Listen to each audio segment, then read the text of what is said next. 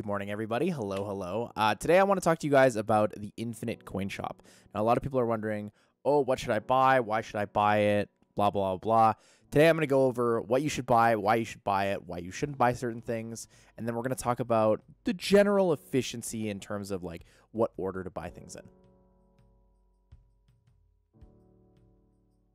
Okay, so with the shop, there are a couple things that are worth going over. So the first part that I'm going to go over is not actually the infinite section, but I'm going to go over the limited section. I'm going to go over the things that I think are worth buying in here. A lot of people are wondering, what do I buy? What do I not buy? Why do I buy it? Why do I not buy it? So let's go over it, and then I'll let you know the total costs. So the first thing is we always buy Devilmon. All right, Devilmon absolutely have to be purchased. There is no reason not to buy the Devilmon. So we'll buy them all out so you guys can see what my shop looks like at the end. I think that the Legend Artifacts, honestly, I think Legend Artifacts are worth it. Maybe you don't think it's worth it because artifacts generally roll like crap for you anyways, so you might want to skip it, but I think they're worth it. Re-ups are an absolute must-buy under every circumstance. The Immemorials, I think, are also a must-buy under every circumstance. Immemorials, the way I look at Immemorials is basically every Immemorial to me is like a violent grind, violent gem. So if I get anything that's even close to good, it just saves me all the time of having to farm one. Crystals are also a no-brainer. I think the crystals are really good because they recycle back into the event. So if you buy crystals, you obtain crystals, you get more coins. You spend crystals, you get more coins, right? No-brainer, very easy pickup. I think the ancient coins are also worth it. Ancient coins can either translate to units you don't own if you don't have a Fran, if you don't have an Ergar, or if you don't have a what's it called, Bernadette, the Fire Ken. So I think ancient coins are also great. You can turn them into re-apps if you already have all of those other units. And basically everything else in the shop I think is luxury. So let's go over the first one. A lot of people are going to ask about the legendary scrolls. I don't think the legendary scrolls are actually worthwhile. The reason I don't think it's worthwhile is because your average rate for lightning is 1 in 11 anyways. Between 1 in 11, 1 in 12. I think you're better off just spending the coins you would spend to buy 3 legend scrolls to just buy more scrolls or more energy and farm something else.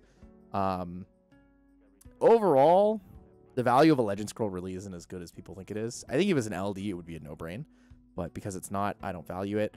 The 6-star scroll. So the instant 6-star scroll is pretty nice. Not absolutely necessary. I do think you should buy that over the rainbow one though, because the value difference between the two is a lot better. I 6-star a lot of things for siege, so I actually will buy the Forbidden Evolution scroll just because it's a time saver for me. The Awakening Force, I generally don't need Awakening Force. I have a lot of essences just from doing world boss every single day, so that's not really something that I value.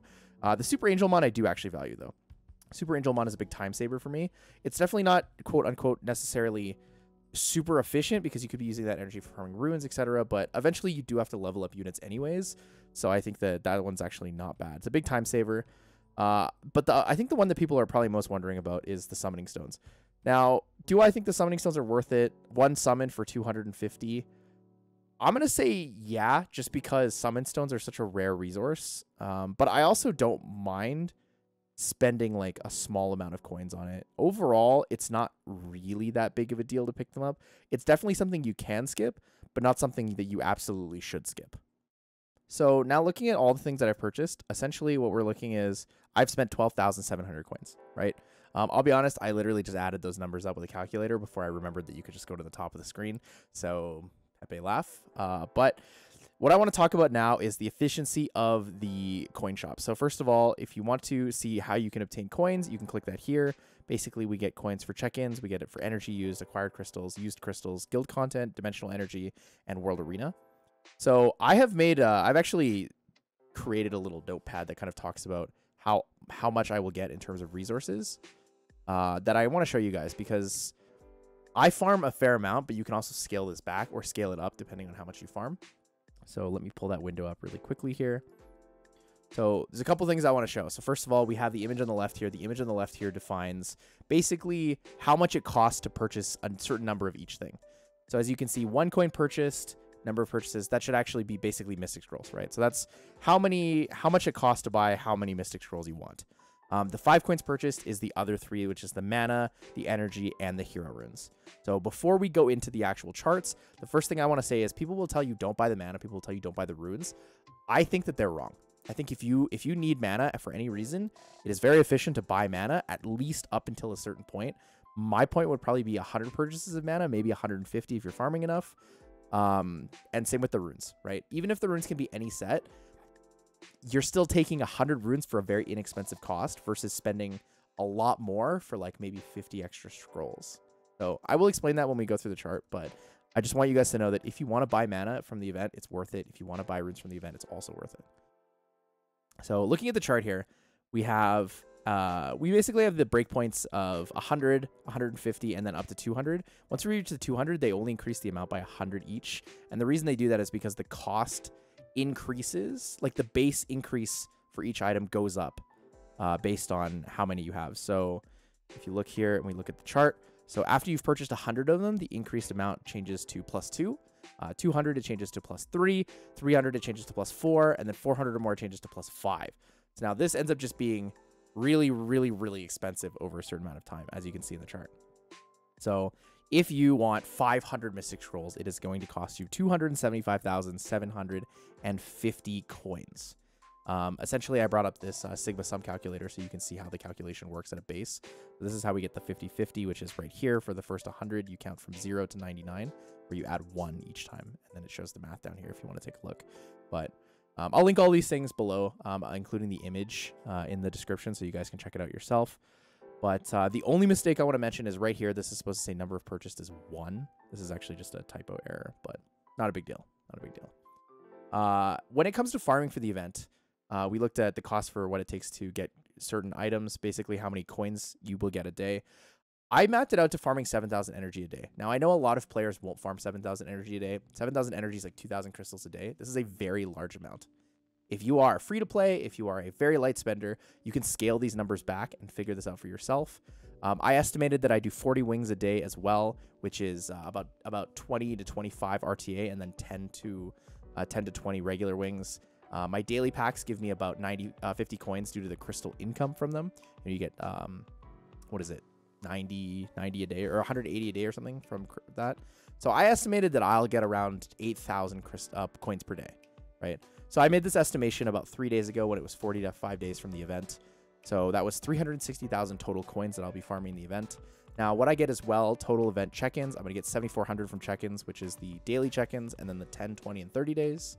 And then I also estimated 150 per week for guild content. And the reason I estimated it low is because I miss a lot of Guild Wars. I'm not exactly the most astute Guild Wars member, so we put that estimation a little bit low.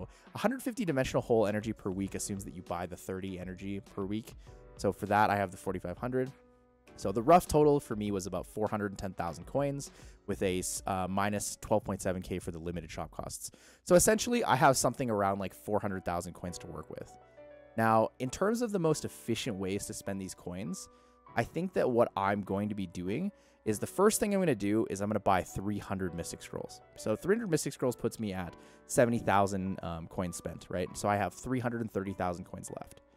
Now, if I do that, then I can purchase 200 units of energy and 200 units of runes for about 200 and, well, it would be 201,000 points, right? So 201,000 points plus the 70,000 gives me 270,000. I still have 130,000 that I can spend on other things. So for me, I think what's going to be most efficient is buying another 100 scrolls, since it's only an 80,000 increase. I'm still left over with a decent surplus. If you're someone who's farming probably, like, let's say you farm half as much as me. You farm 200,000 coins, right? I think that what's going to be efficient for you is probably 300 Mystic Scrolls and then picking up 150 energy, 150 runes, and then maybe you put the rest into mana if you need it. If you don't need mana, obviously you can get more scrolls, you can get more energy and runes. But I wanted to put this out here because I think a lot of people are looking at the event. They're like, I'm just going to get 500 Mystic Scrolls. Mystic Scrolls are sick. But there is a breakpoint where the cost of items becomes too expensive if you're not out farming it by a significant rate, right? It's not going to be possible to get 500 of everything. There's no way you're getting 1.5 million coins in this event, unless maybe you're whaling like crazy and you're just spending crystals on scrolls. But realistically, getting somewhere around the 200,000 coin mark is probably pretty good if you're like a light spender. Maybe 150,000 if you're free to play, or even like 130,000 if you're a spender like me. I think 400k is pretty reasonable. I'm mostly just spending crystals on farming, right? I'm not buying packs or anything like that to buy more scrolls. So kind of try to figure this out yourself. If you have questions, you're like, you know, I have this many. I estimate this many coins for the end of the event. I don't really know what I should spend it on. Here's my progression. Yeah, ask me in the comments. I'll try my best to answer. You guys know I've been answering all the questions in the last few videos. I'm here for you. 8th year anniversary is a really good time to bring back players, to bring new players in. So I want to do my best to try to help you guys. Keep in mind, this video will be coming out before I leave for San Jose meetup. So if I don't respond to you over the weekend, it's because I'm in San Jose and I'm busy, you know, doing the Summoners War meetup. So I will try my best to help you guys. If you have any questions, you let me know. Other than that, I really hope this video helps you guys a lot. I know it's a little bit different. It's a little bit nerdy on the math side, but it is something that I value teaching people, and I want people to be able to make really good, educated decisions for themselves. Last thing I want to say, guys, if you do see this video early enough, I will be doing my summons Wednesday night, so on 420, probably around like the 8 p.m. PST mark. I think I have 1.6k Mystic Scrolls, maybe a little bit more. So hopefully I can get a whole bunch of new units. But if you guys like this video, make sure to leave a like, comment, and subscribe, and I will see you in the next one.